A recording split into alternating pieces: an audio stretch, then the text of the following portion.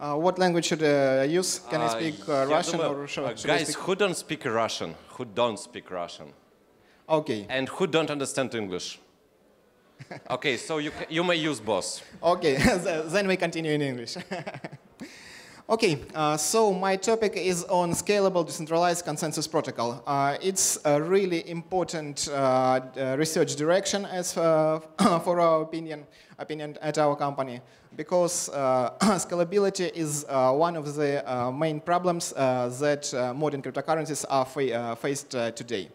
When we compare throughput of conventional financial system like Visa or MasterCard, we can see that they can produce tens of thousands transactions per second. And if we compare with traditional cryptocurrencies, we can have only 10 transactions per second. It's a very huge gap, and we need to fill this gap, and we'll fill with our a new decentralized consensus protocol that have very good scalability.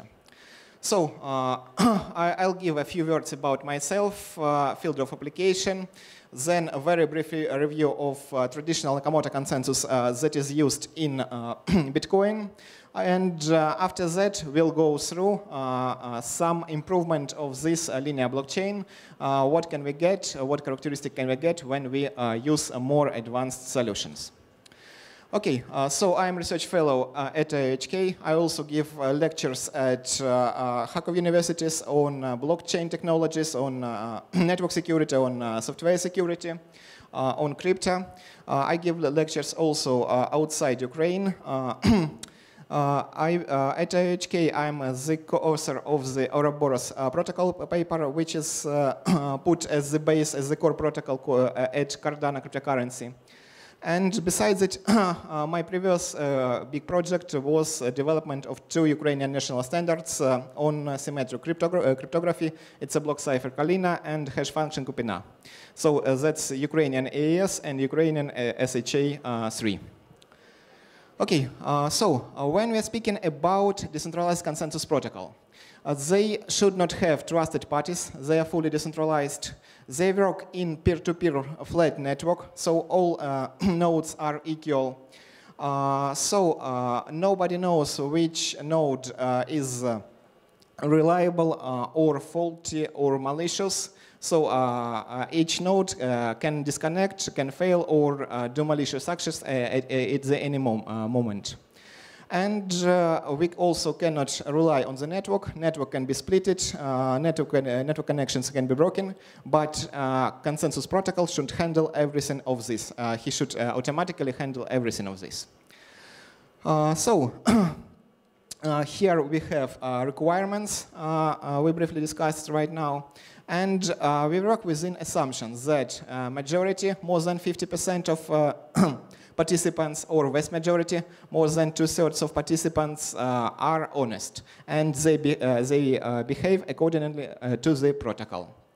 So in this solution, redundancy is accepted. So if we are speaking about such solutions, many nodes can do the same work, and that is quite normal to get necessary security guarantees. So where do we use such protocols? Of course, it's cryptocurrency distributed ledgers. It can be decentralized and permissionless, like Bitcoin, Nakamoto, Cardano, Ouroboros, and so on. Or they can be permissioned, like in Ripple, in RSCoin, and other protocols. So they use in highly reliable computer systems. They use in critical technical systems like avionics, nuclear power stations, and so on. But currently we are discussing cryptocurrency distributed ledgers. So if we look to cryptocurrency peer-to-peer network, we can see the network that spread all over the world, and imagine 2 transactions that are generated in the United States and in Australia, for example.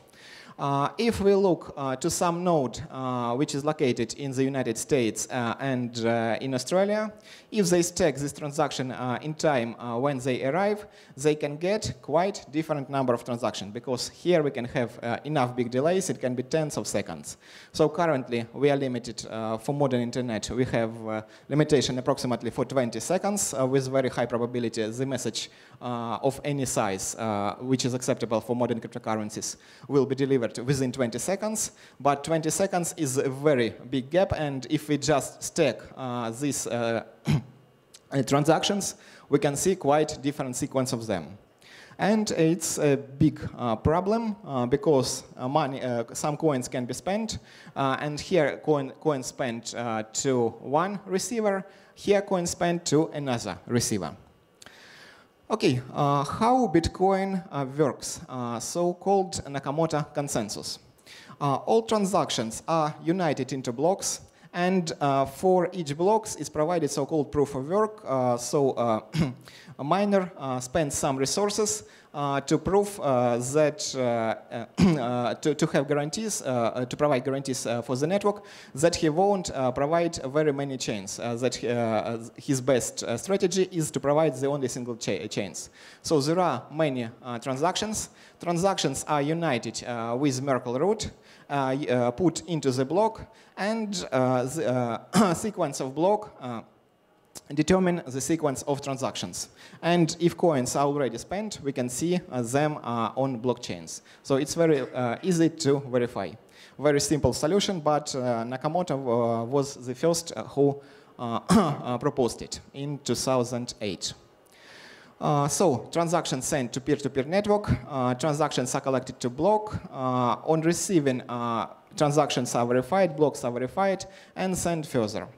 And also, very important note that if there are several alternative chains, so there are several sequence of a concurrent sequence of blocks, several visions of transaction history, we select the longest one, the chain to which the most work was provided. So, when miners build their blockchain, it's quite possible that two blocks are found approximately at the same time. And that's quite normal that there will be two forks, two chains on the one blockchain. But on one chain will be occasionally extended. This chain becomes longer, this block just orphaned, and it is not taken into account. Transaction which from this block which were not included here, they will be included in next blocks if they are correct. So, and that's quite normal functioning. What can we have also here? Forks can be longer. It's also can happen. For example, we have network splits. For example, China is disconnected for some period of time, and China builds its own blockchain, and the rest of the world builds its own blockchain. But when the network connection is restored, everything is connected together. Some of this chain becomes orphaned, and that's quite normal. It's normally handled by the protocol. What disadvantages of linear proof-of-work blockchain do we have? So it's artificial slowdown of block generation rate. So this proof of work just limits that blocks cannot appear faster than once in 10 minutes in average. Security is based on that. So we have physical limitations of number of equipment, of computational power, of energy, electrical energy that we can consume. And security is based on these physical limits. Of course, we have huge energy consumption for such solutions. We have very important security limitations. We cannot decrease time between blocks to approve more transactions because we will increase the number of forks, and this will create a better opportunity for attacker to create another fork and make double spend transaction. So such linear blockchain have a very low throughput, long time of transaction approval, and for the current solution, there are trends to centralization. We have mining pools, and there are very few mining pools that are controlled by very few people. And these few people control block generation for Bitcoin. What do we have here? If we have such short forks, it means that attacker who want to create alternative chain, he needs to have races in his own hash power, not with all miners, but only with part of them. So because the honest miners have competition between each other. And in this case, attacker doesn't need to have, for example, 51%. For some cases, it's enough to have 30% to successfully provide double spend attack, or even if we have long delays and with message delivery and big network splits.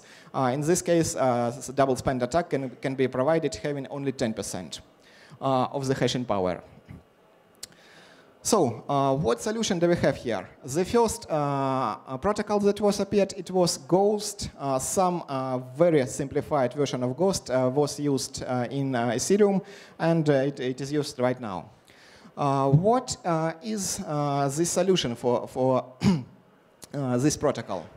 For this protocol, we count not the longest chain like for Nakamoto consensus, but we count number of blocks that confirm some block. For example, here we have longest blockchain, and attacker will win if we use Nakamoto consensus. But if we count number of blocks, this subtree will have the most number of blocks, and this chain will win according to the Ghost protocol consensus. In this case, we can significantly shorten time between blocks, so such forks become normal, and it significantly increases the security of the protocol. But some chains become orphaned, and it also decreases computational power. It's not perfect solution, it's much better than the linear blockchain, but it's not the perfect solution. So, the next solution is Spectre protocol from the same authors. They switched from tree into DAG, directed acyclic graph. So, mining is very simple. Create new blocks. In this block, you need to include references to all previous unreferences block. If you receive block, verify it through the proof of work, and then send it further. So it provides high throughput. They may utilize all available network bandwidth, so it provides really high throughput. And it provides pairwise ordering among blocks. So if there are two conflicting transactions included into different blocks, it's very easy to find out which transactions come earlier and which transaction is valid. So we have something like that. Each block votes for each another block. We have elections among this directed acyclic graph. And this protocol works, but it has the lag that it doesn't provide linear ordering. We can pairwise compare block, but we cannot provide linear order among all blocks. For example, we can take blocks A, B, and C. The protocol can say A goes prior to B, B goes prior to C, but C goes prior to A. That's incorrect. We have so-called Condorcet paradox here. We don't have transitivity property, but it's the property of the protocol. So if we use it as a usual ledger for very simple cryptocurrency like Bitcoin in the first version, it works well. But if we would like to use smart contracts or treasury or something like that, we need linear block ordering, and Spectre won't work for that. Improvement for Spectre was Phantom. Similar mining rules. It provided attempt to do linear ordering block index, but also for this it required to limit throughput. So there is a trade-off between confirmation time and throughput, and to have some reasonable confirmation time, we need to limit throughput enough, significantly limit. So here we have also DAG-based structure. DAG is colored into blue and red vertices. And here we rely on so-called hourglass blocks. Some part of blue blocks should be before Z block, and blocks should be after Z block.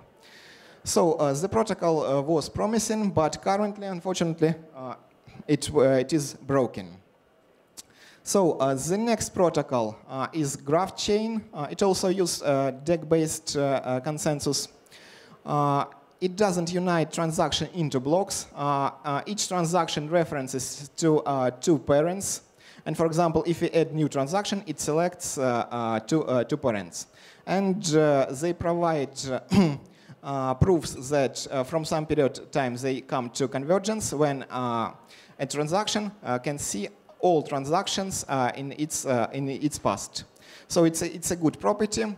But after deep analysis, we found that this DEC-based protocol has unwanted properties. We are preparing our paper on this protocol, on analysis of this protocol. So there are also DEC-based protocols like Tangle IOTA and Avalanche. They also use transaction which is united into directed acyclic graph. So for Tangle IOTA, there are a lack of security proofs in their theoretical paper. It looks the paper was done like mass for mass. Some proofs works in very narrow condition which cannot be held in real-world environment. So it's a good attempt, but it cannot tolerate all possible practical conditions in the network, as for our opinion. So there is Avalanche protocol. It's also we also have some suspects that it cannot tolerate to some type of attacks. We didn't work very deeply with it, but we have such suspects for this protocol. So, and if we are speaking about DEC-based consensus, it must have high throughput. It must have very fast confirmation, not tens of minutes, but only seconds. It must provide linear ordering of all transactions or all blocks to be used with smart contracts, treasury, and various side chains. It must provide high level of security, and it must provide true decentralization. Participants, miners in such protocol should not require mining pools to have really true decentralization. So we are working on it, and within 1 month we will publish a paper with description of such a protocol. Moreover, on the main stage there will be a talk from cryptocurrency leader who are going to implement this DEC-based consensus protocol as their next level consensus protocol. Okay, that's all for me. Roman, thanks.